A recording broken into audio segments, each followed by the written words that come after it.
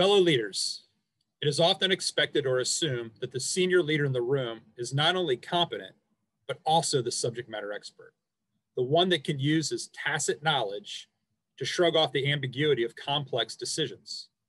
These assumptions can breed danger, drawing a leader to experience a character compromise in order to maintain that impression.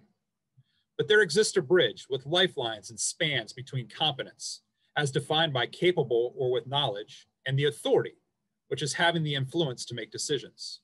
And that bridge is humility, acting like planks and guy wires that can shore up a leader's confidence, not to act the expert, but to remain keenly aware of the authority to pick the best course of action. And often that course is not his or her own. To be a leader with competent authority, tie your moral character to humility and lead well this week.